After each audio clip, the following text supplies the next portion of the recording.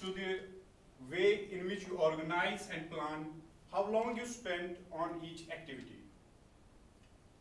For example, every day we have to wake up, brush our teeth,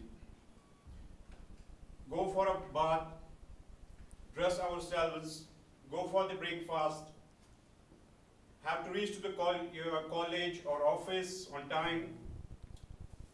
For in office, we have limited time. There are only 24 hours in a day. So the time is limited. We have to plan our time accordingly so that we can give our time to everything.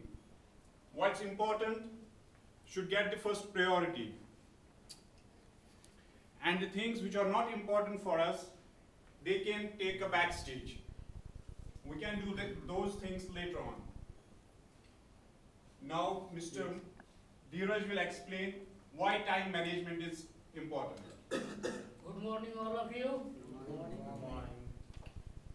Why the time management important?